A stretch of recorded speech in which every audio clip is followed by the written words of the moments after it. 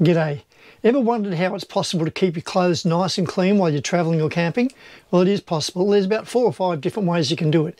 You can either go to a laundromat, you can have a washing machine in your caravan, you can put water and soap inside a bucket, you can get like a dry bag and shimmy the stuff around to wash it, or you can buy one of those various portable washing machines, like a tumble one or a spin one. In this video I want to take you through some of those options, tell you the pros and cons, and show you how I keep so clean. Well, let's go.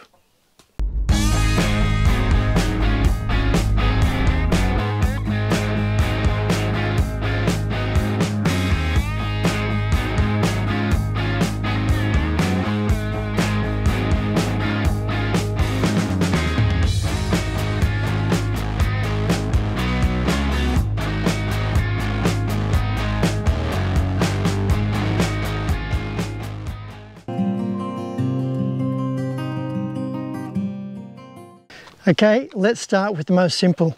The simplest, I think, is the bucket, water, soap. Now the important thing with soap is, it doesn't have to be this particular brand, but it's wool soap for hand washing. The advantage of that is, technically speaking, you don't need to rinse it. Now I know you're probably going to say, that's revolting. Not necessarily. A lot of people will wash their clothes with wool soap and don't need to rinse it. So there's a real advantage because you're saving water. And it's quite simple. As I said, you get your washing. Now, the slight disadvantage is you're not going to get much washing in there in a small bucket. Here's some I prepared earlier. That would be maxing it out in the one go. So that's 2 t-shirts, 2 pairs of socks, a couple of pairs of jocks. I don't want to waste the good stuff, so there's that choice. Now if you want to go slightly upmarket, you can buy these tubs. The advantage of this is the fact that you can put your water in. This one is a bigger size as well, so you can put more washing in. And when you put the lid on it, there's a pretty good chance it won't fall over and won't flood your van. I'm pretty sure it won't. I haven't tried it. So there's your 2, what I call bucket washing. Yeah, the obvious disadvantage is if you don't have a lid on it and it goes over a bit of a bump, suddenly the dirty washing, the dirty water and the soap and the water and everything is all over the caravan. So take that in mind. That's the simplest way of washing your clothes.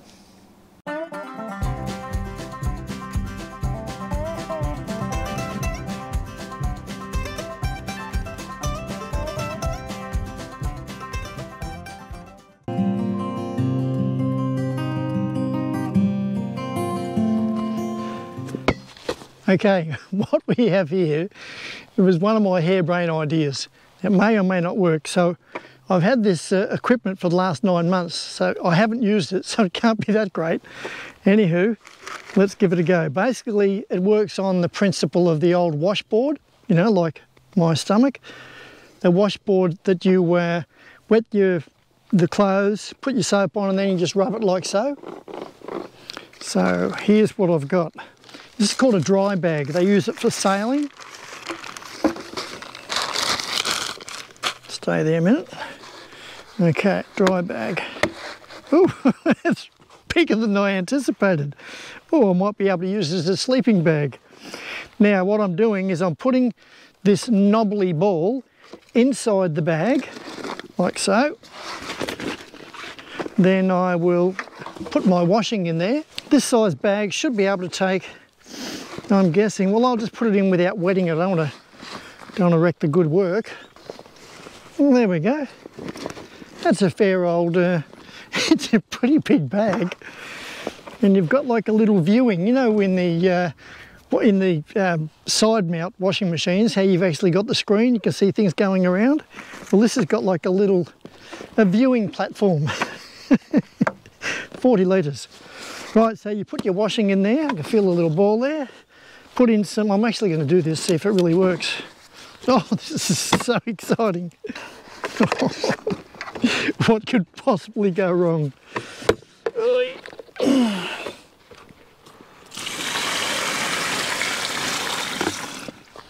How much soap? I don't know. Don't want to overdo it, it'll just be suds galore. Alright, so there we go. This is all just a concept, so please bear with me. I may have to stop and start the video, so I don't know what to do next. Fold, stiffen it once. This could be such a mess. And then I think this goes over to there. That's the concept, I think. Right, you can see the ball in there. No idea where the washing is. And then basically you just knead it. You need something. And then you kind of squish your washing around. I may have, the ball may be too big or the washing too small.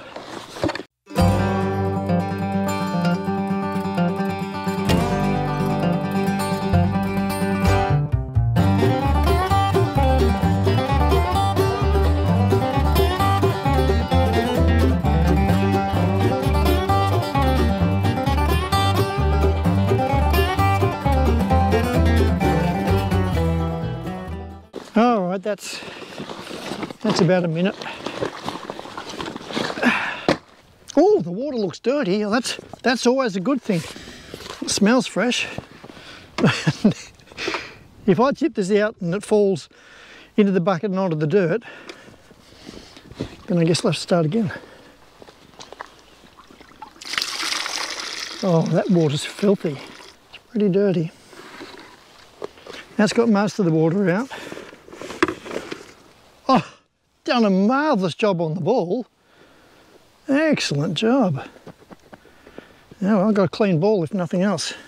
To be honest, it's pretty hard to tell what's clean and what's not. And there you have it, another lame brain idea of pull-wheel drive.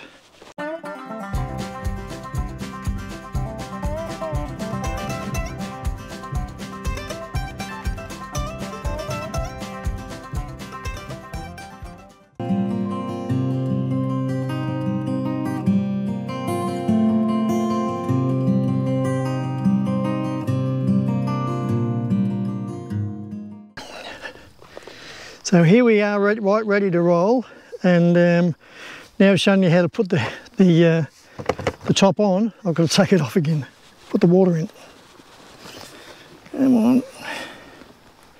Okay, now that it's unboxed, let's see if we can use it properly the way it's intended. I'm not big on instruction booklets, but I have used it a couple of other times and I've had more of a bath than I have of actually cleaning the clothes. So apparently this lid, getting the lid on and off, which I said yesterday was a little bit tricky, it's got some sort of a sign on it that says, oh, there it is. This one says to open, so open it there, off it comes, and obviously the close is the opposite. No offence, but you'd think the cost of that sticker, you'd put it on a few of them, just for us slow uptake guys. The other thing, there's nowhere on the web that I can find the actual amount of water you put in, although I thought it was a typographical error, but someone mentioned about a 2 litre washing machine. I think it meant 2 kilogram, but we'll try today 2 litres. Saucepan, this is 2 litres. Okay. As usual, what could possibly go wrong? Yeah. There we go. Alright, that's 2 litres. Glug, glug, glug, glug, glug. The other thing in the instructions, I did find the instructions, it says don't fill it over the watermark. But at 2 litres, I really don't think that's enough. So I'll put in 4 litres, which is basically half a bucket. Now allegedly, allegedly that's exactly the right amount. Although no, that's not true, it's now twice the amount. So put that, and some soap. Oh, actually the instructions says something like about a teaspoonful. I'll look it up, but today I'll go a bit outlandish. Teaspoonful, that's like nothing. That's a dessert spoon. Tablespoon, oh that'll do. Don't want them too clean. Okay, so we've got the water in, the soap in. I still think maybe the water's too much now I look at it. Anywho, and we'll put the lid on. Find that little sticker that says how to open and close it. Oh, I came up with a brilliant idea last night. I'll just try this back in a mo. Don't forget, this is just an idea. It may or may not work. Okay. Right, the important thing here, hopefully you can see me okay. The important thing here is to make certain the this drain plug is on secure. No offence, but it's a slightly bad design I reckon, but anyway. So make certain it's on attached, it's not going anywhere. Your lid's on properly and start winding.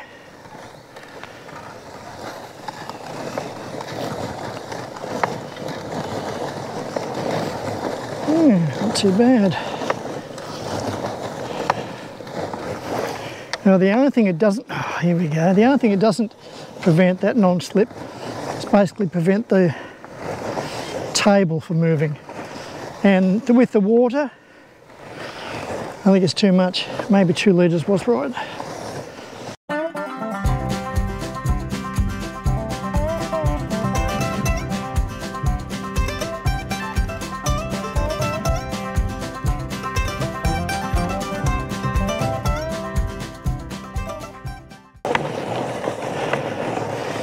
Apparently it makes no difference whether you go clockwise or anti-clockwise.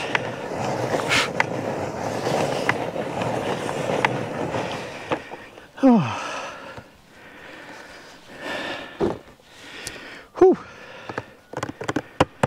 What I'm going to do is I'm going to drain that 4 litres down to around about 2 litres. Undo the cap, take it off, let it flow and just keep an eye on it. The other difference it might make is when you put the t-shirts in, put them in with some sort of a fashion. You have a lot of leeway when you're doing it with your electric washing machine. If you get this unbalanced, it could be pulling to one side. Oh, oh look at that. Never been so clean. Whew. Paramedics. Definitely gives you a little workout. So that's how to use it.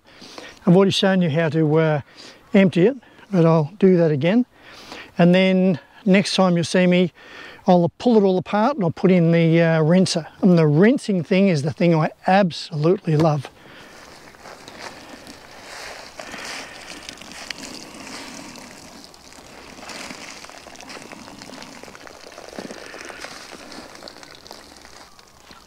Remove the agitator and put in the spin dryer. The great thing about the spin dryer is there's no attachments, you just literally drop it onto the shaft. She's ready to go. I'll put this in with some sort of a system rather than just plonk it in. Oh, maybe it goes the other way. Oh, it goes the other way. So, there we are, it's into the slot. My bad. Okay, now you can leave the drain plug out because you don't need it up. This is the thing I love the most about this machine. Apart from the humour factor, and it's not a race, so you don't have to go absolutely crazy. Unless that table of yours is reasonably stable, the table will wander all around the countryside. And so will the spinner.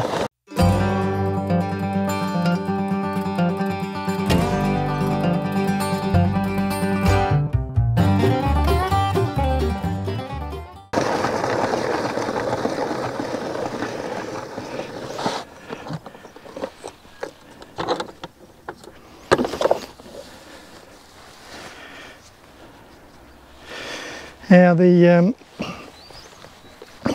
I'll give you an idea how much water's left in it by me wringing it.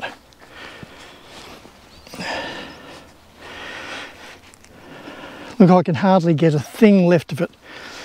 So it's almost worth buying this thing just for spin drying. It really is excellent. And it's good for a workout. All those people who are travelling on the road thinking, oh, I should be down the gym pumping iron and doing all your exercises. Whew, those guns, tell you. So there you go. And this is the one that I use almost all the time unless I'm down at the laundromat. I just wanted to show you this because packing away in storage is another big thing for any sort of a washing machine. Pulled it all apart and popped all its little components in, drop it in there. Perfect. And this fits underneath my bed in the caravan. So once it's in there, put it at the back of the van. I don't need to worry about it for until next time I do some washing.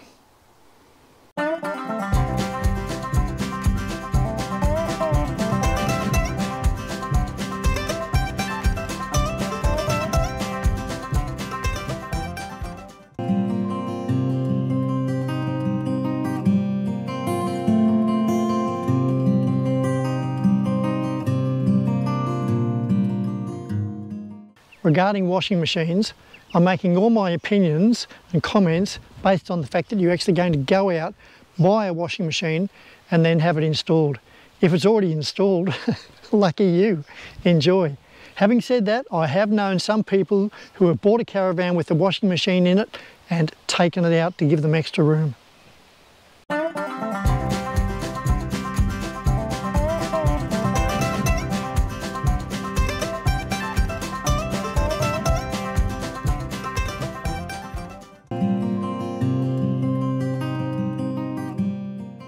And then there's the laundromat, sometimes disguised as just any old shop.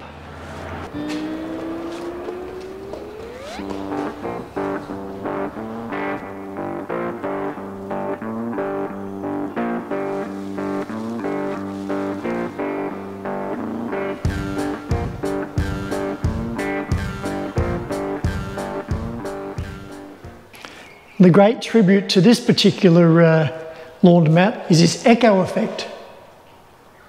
You ain't nothing but a hound dog. There you go.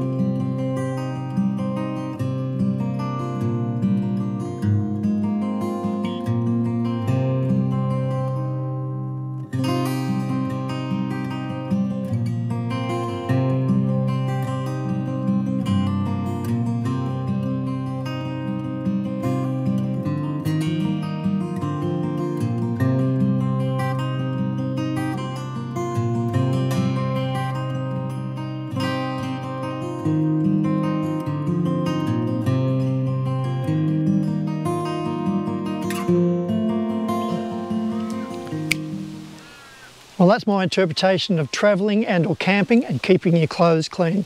Down below I've given you a free spreadsheet that you're welcome to use. Download it and put in your own figures that you see relevant to you. It gives you an idea of the actual cost of the unit, the cost on a weekly or fortnightly basis of keeping all your clothes, towels and sheets clean. If you found the video helpful, useful and or entertaining, please give it a thumbs up. If you haven't already subscribed, and if you think it's worth sharing, that would be great. I'd really appreciate it. Until next time, this is Paul Wheel Drive, signing off.